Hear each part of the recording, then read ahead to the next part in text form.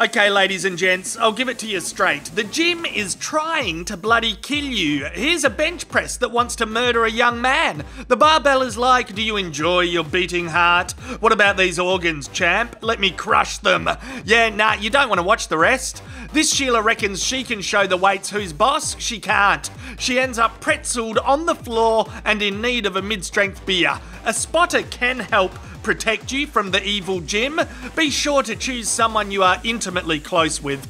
Someone who isn't afraid to get inside your personal sweaty space.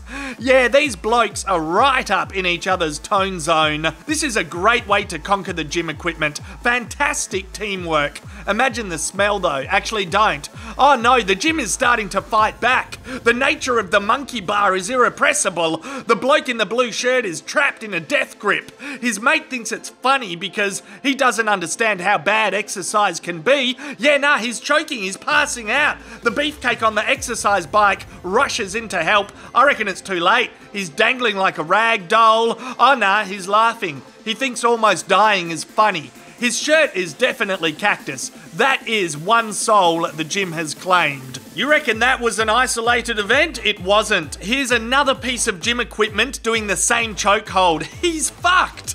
This is the epitome of that movie Drag Me to Hell. A crevasse has opened up in the floor and the gym is devouring this Sheila. It's like that floor is lava trend. She has to keep doing chin-ups in order to survive. This one is horrific. The equipment and the floor gang up to smack her in the face. This one seems simple enough, the hammer throw. You warm up, you gain momentum, you spin around and you let go. Well, what if the hammer throw thingy doesn't let go of you? He bloody failed to think of that, didn't he? Some gyms are more sadistic than others. They don't just want to kill you, they want you to experience pain and torture and constipation the next day.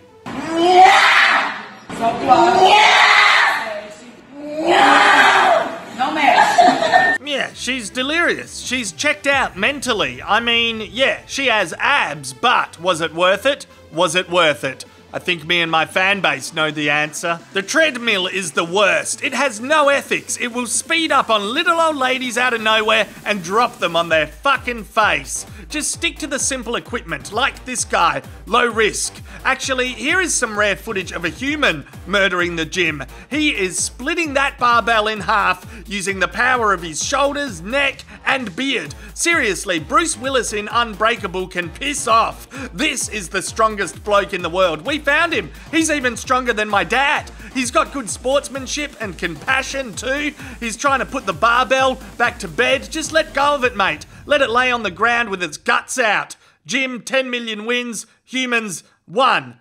Yeah.